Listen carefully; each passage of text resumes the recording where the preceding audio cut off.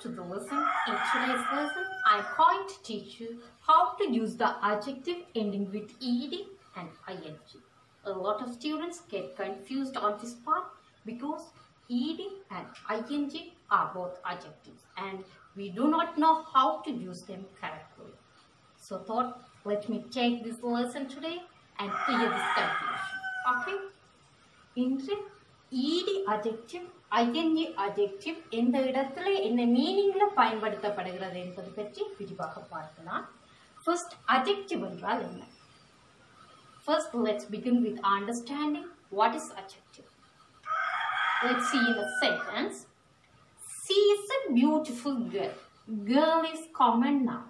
Girl is common noun. She is a girl, simple.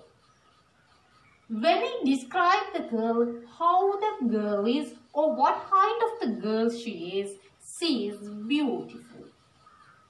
Here, beautiful is doing the job of describing the noun. So, beautiful becomes adjective. Beautiful becomes adjective. Okay? Adjective என்பது noun-ஐ விசேடித்து சொல்ல பயன்படுகிற ஒரு word.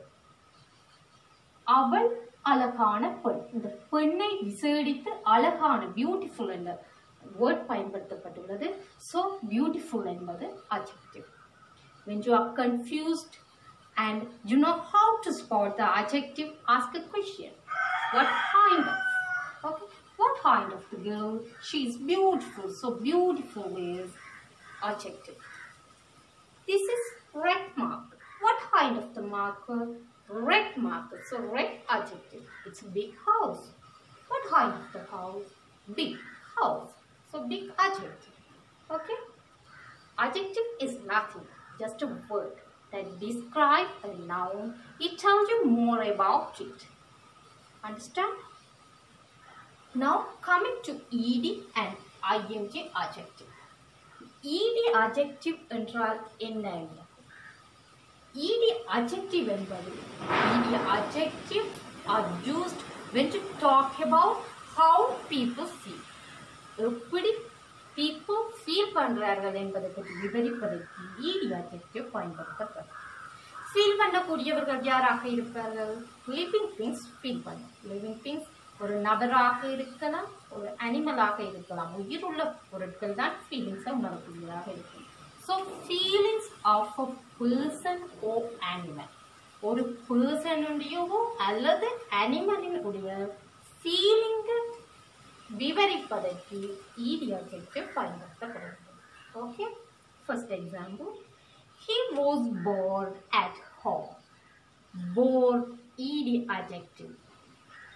How did he feel? He felt bored.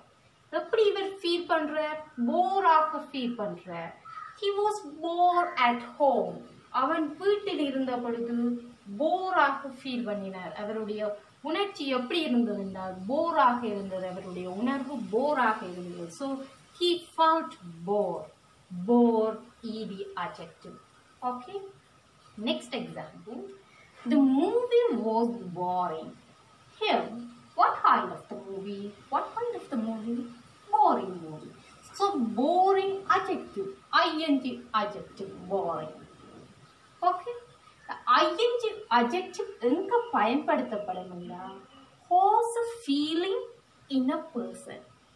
ஒரு பர்சன்ல ஒரு ஃபீலிங்கை ஏற்படுத்துறதுக்கு காரணமாக இருக்கிற இடத்துல பயன்படுத்துவது ing adjective. Okay. எது ஒரு உணர்வை தூண்டுதோ அதற்கு பயன்படுவது ing adjective. So the movie was boring. இந்த மூவி எப்படியான மூவியாக இருக்கிறது? Boring movie. இந்த மூவியை பார்க்கிற ஆட்களுக்கு போரிங் என்ற உணர்வு ஏற்படுகிறது. ஒரு பார்வையாளருக்கு அந்த மூவியை பார்க்கும்போது போரிங் என்ற உணர்வு ஏற்படுவதால் இந்த மூவி இந்த உணர்வை தூண்டுகின்றது. So boring ing adjective. Okay. Here, the movie was bored. ed adjective இந்த இடத்துல பயன்படுத்தி இருந்தால் போரிங்குக்கு பதிலாக ed adjective பயன்படுத்தி இருந்தால் ed adjective எங்க பயன்படுத்தப்படும்? ஒரு பர்சனோ அனிமலுடைய ஃபீலிங்ஸை பற்றி சொல்றதுக்கு. So the movie was bored. ed adjective பயன்படுத்தப்பட்டால் இந்த ed bored என்ற உணர்வை இந்த மூவி தான் உணர்வு என்ற அர்த்தமாக போய்விடும். Okay, the movie என்பது or not living things, so no feelings. இந்த மூவி bored என்ற உணர்வை தான் உணராது, so bored ed adjective இங்க பயன்படுத்தப்படாது. Okay, next one, I am interested in music. How do you feel? I am interested. எப்படி feel பண்றீங்க? இன்ட்ரெஸ்டா feel பண்றேன் in music. நான் மியூசிக்ல இன்ட்ரெஸ்டாக இருக்கிறேன். இது என்னுடைய உணர்வு. So ed adjective பயன்படுத்தப்படுகிறது. Interested. Okay. Here I am interesting. இந்த இடத்துல நாங்கள் I am interesting என்ற ஒரு சென்டென்ஸ் அமைத்துக் கொண்டால் ing adjective எங்க பயன்படுத்தப்படும்? எது அந்த உணர்வை தூண்டுதோ அதற்கு ing adjective பயன்படுத்துவோம். So I am interesting and interesting ing adjective பயன்படுத்தினால் interesting இந்த பயன்படுத்தினால் இதனுடைய கருத்து நான் இன்ட்ரெஸ்டிங் என்ற உணர்வை வேற ஒரு ஆள் மீது ஏற்படுத்துகிறேன் என்பது அர்த்தம். So I am interesting person என்று ஆகிவிடும். ஓகே, என்னுடைய உணர்வை பற்றி சொல்லும்போது ஈடியும் ஒரு ஆள் மீது நாங்கள் அந்த உணர்வை கொடுக்கிற சந்தர்ப்பத்தில் தான் ஐஎன்ஜியும் பயன்படுத்தப்படும். Okay, next one, the story is interesting. அந்த story இன்ட்ரெஸ்டான story. What kind of the story? Interesting story. What kind of story? Interesting story. இந்த ஸ்டோரி இன்ட்ரெஸ்டான உணர்வை வாசிக்கிற ஆக்களுக்கு கொடுக்கிறது. ஒரு இன்ட்ரெஸ்டான ஸ்டோரியை நாங்கள் வாசிக்கும் பொழுது வாசிக்கிற ஆக்களுக்கு இன்ட்ரெஸ்டட் ஏற்படும். அந்த ஸ்டோரி வாசிக்கிற நபர் மீது இன்ட்ரெஸ்டிங்கா கொடுக்குது. ஸோ இது வாசிப்பவருக்கு இது இன்ட்ரெஸ்டிங் என்ற ஒரு தூண்டலை ஏற்படுத்துகிறது. அதற்கு ஐஎன்ஜி adjective பயன்படுத்தப்படும். ஓகே, இங்க the story is interested. interested என்று பயன்படுத்தினால்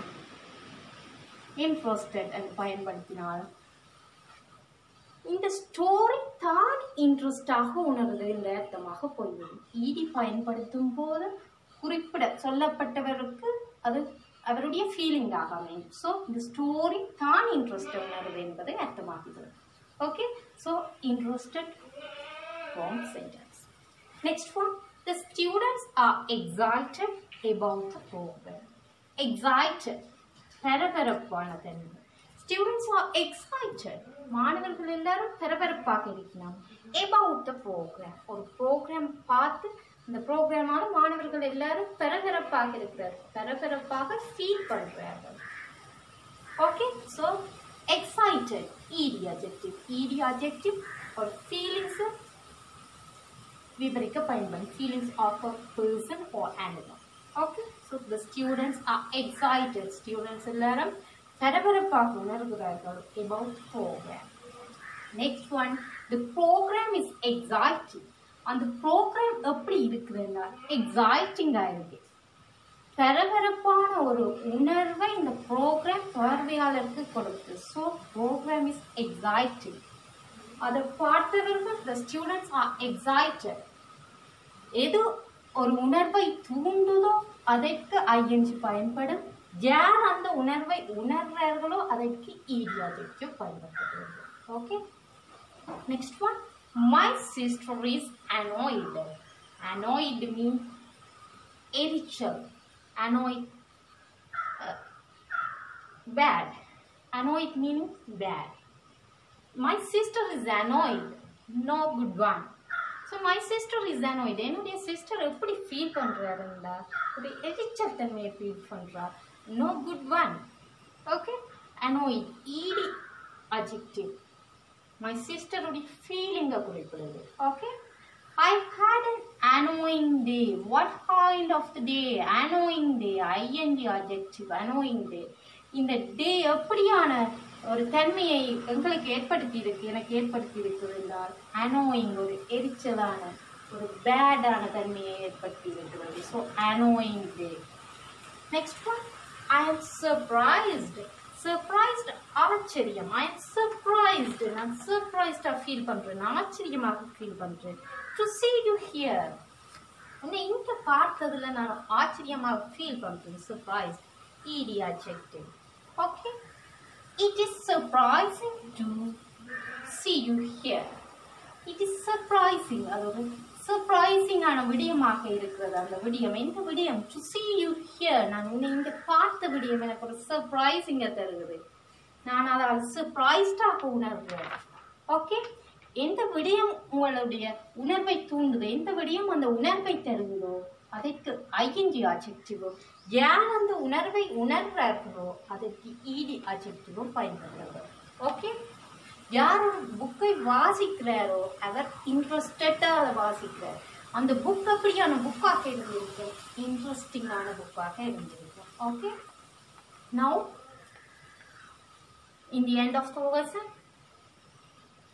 I will see you again very soon for another good lesson, hopefully an interesting lesson, so you are interested and not confused. See you that.